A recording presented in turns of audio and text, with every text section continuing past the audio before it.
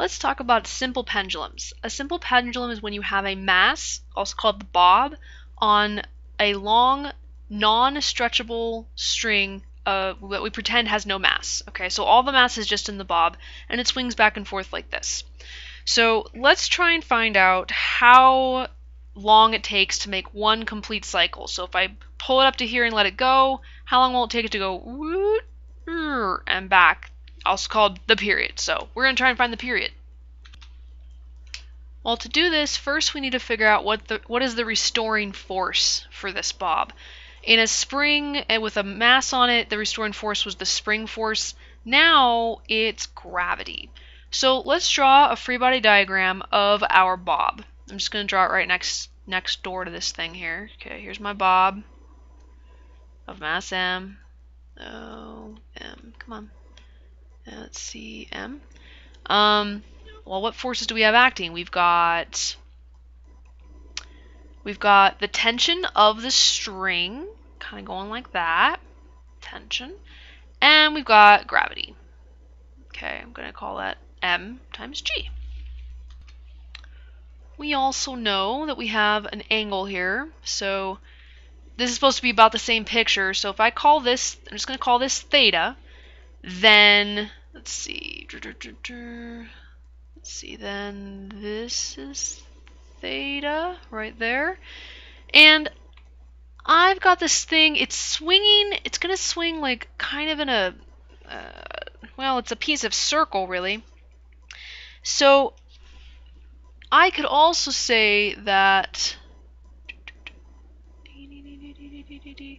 that's theta.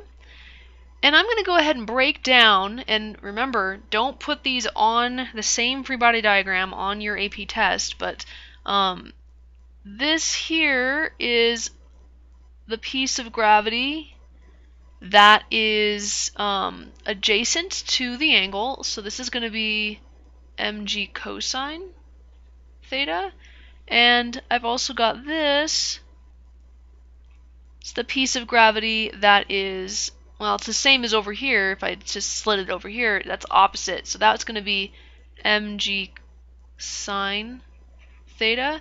And the reason I want those is because really this piece is just pulling against the string. It's not really helping anything. It's just pulling against the string. Whereas this piece is actually making this thing swing back. It's making it go along the tangent to the circle it's trying to make. So frankly, this is the only thing we really care about. These two end up canceling each other out, and they don't pull along the circle we're trying to make, because there is a circle. I'm going to really quick just kind of sketch it. It's trying to make a circle that... Oh, wow, I did a crappy job. Okay, it's trying to make it do a circle like that. Ignore this funny bump I made. Weird. Notice, so this is actually tangent to that circle. This force is the one that is providing a torque on this whole system. And it's the only thing that matters. The other ones are going to cancel themselves out. So let's focus on that. The torque it gives me, how about purple? Okay. Well, any torque is the force times the radius at which the force is acting, and this is acting tangent to the radius, or sorry, perpendicular to the radius. So there, I don't need to put the cosine on there. So basically, the torque I've got here is, let's see, it's bringing us back toward equilibrium, so it's going to be negative. Here's the force. Ooh, my pen isn't working very well. And then the radius is, from the pivot point, is L. Okay, so this is what I get. Now what is that torque doing? Well, if this was at rest when I let it go, the torque is making it accelerate angularly toward the equilibrium here. So the torque, remember that net torque is moment of inertia times angular acceleration. I'm going to go put that over here. I'm also going to make my pen smaller. Sorry, no purpose for that. I just annoying to have a unsharpened pen thing. Okay, that's going to be negative mg. I'm going to move the L out in front. Usually you put trigonometric functions on the end of the term. Where, don't forget, I is the angular the moment of inertia about the pivot point of this whole thing, and alpha is the angular acceleration about the pivot point. Now we're going to do a little thing to make this slightly simpler, and that is if we keep theta small, like under 15 degrees or something, it turns out that the sine of theta is about equal to just theta, straight up. It's this is called the small angle approximation. For small angles, the sine of theta is about equal to theta. Go ahead and try it in your calculator. Okay, for instance, the sine of 5 degrees is about 0.8 calculator 0.873 radians. Sorry, so the sine of theta is about 0.872, and then 5 degrees in radians is about 0.873. It's almost the same number. Almost the same number. And as long as you keep the angle small, that's true. So if we keep the angle small, we can say this.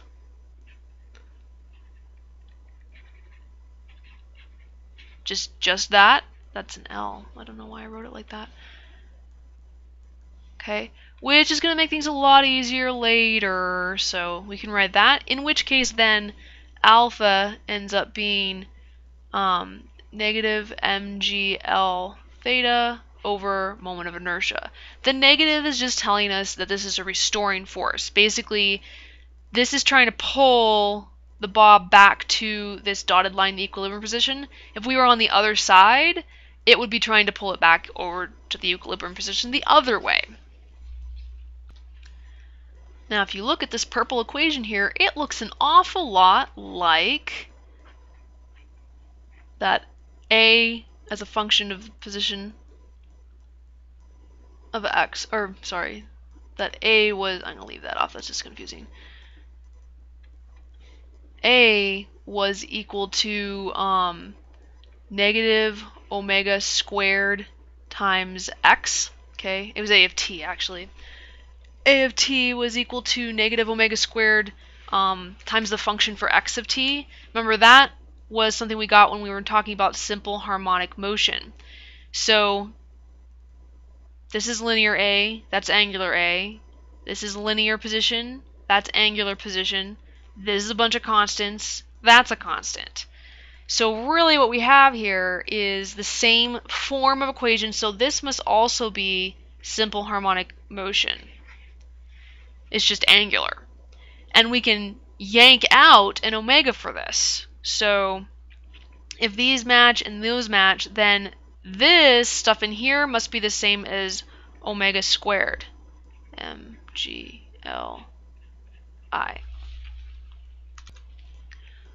We also know from simple harmonic motion that omega is what you get when you do 2 pi over period. So if I put that over here, now I get 4 pi squared over t squared equals mgli.